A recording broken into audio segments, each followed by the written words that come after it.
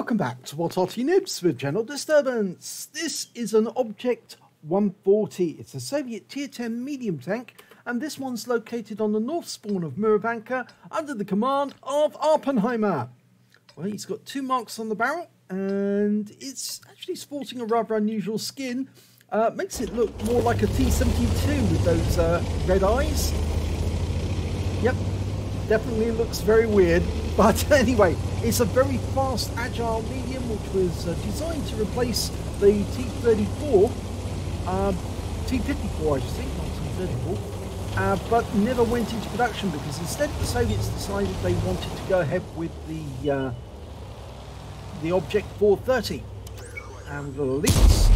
Oh my god, an auto-aim shot onto him for 331. Well, that's one of the good points of this tank. Actually, it has a very good gun handling, and he's auto-aiming onto these targets.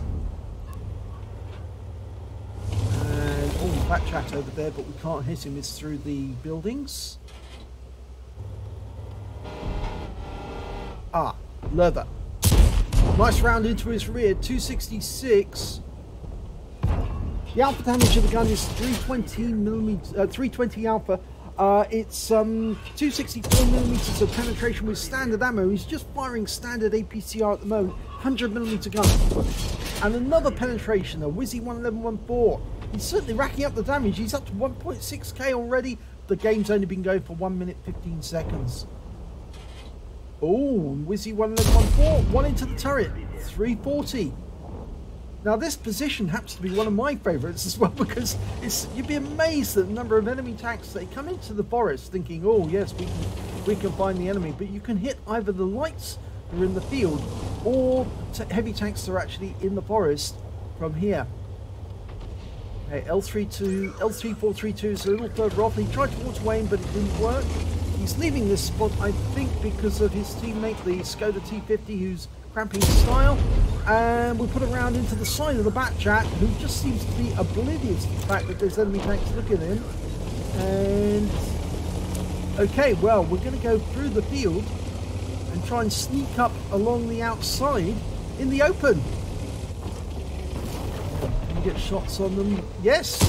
Oh, it ricocheted off the rounded turret of the Lurva. I think it caught the rear of the turret, but that Lurva's in a whole load of trouble and he's out the game now.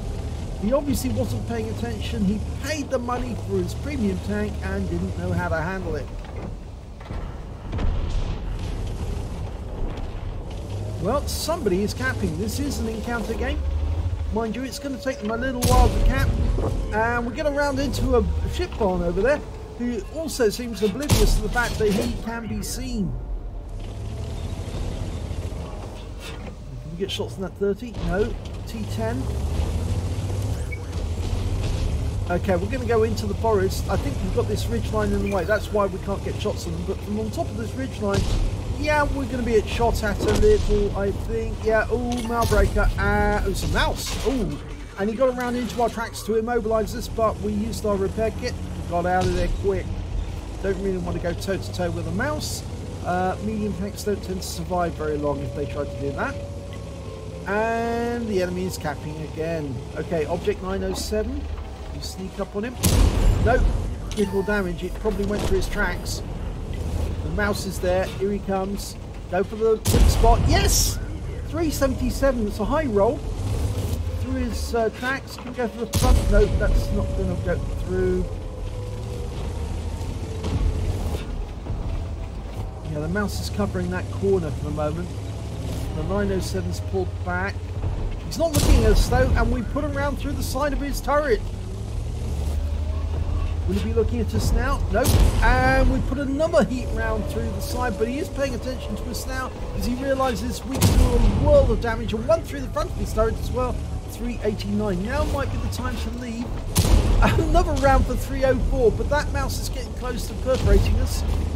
And we're going to try and use our speed to get around him this way. Now he's in a bit of trouble. On his rear, High Calibre style, he's trying to push us back using sheer weight so he can turn his turret around, but we put another one into his side. Oh my god, this is so annihilation of the mouse. He really has put himself in a whole world of trouble. There was me thinking, Awppenheimer needs to run away. No, he didn't. He just take care of the mouse, taking care of business. So, mouse is gone. The enemy's 2 tanks down, and they're capping. But it is an encounter game, so it does take them rather longer to cap. 2.5 times the normal cap time. So it's 410 seconds to cap out. Was it 410? No, sorry. 250 seconds to cap out. Sorry. Okay, we got shots on the VK from here. And, oh, he auto-aimed onto him and got a shot in. And that was with standard APCR. Going for it again. No, didn't work this time. There's still 2 others in the cap, though, other than him. And they're behind the house. Okay, ship bomb. Yes, we got a round into his rear for 332. Creeping up on them slowly. Get closer and closer. Yes, ship bomb. And he's out the game. Going for the T54E1. Side of the turret. Oh, we got rammed just as we fired. I'm not sure if we hit him or not. But the T-34-2 managed to kill the T-54. And now there's only 2 enemies left. The Object 907 and their Arty, which is an M40, M43. And here comes the 907. Yeah, he knows it's us. We must see our red eyes and thinking,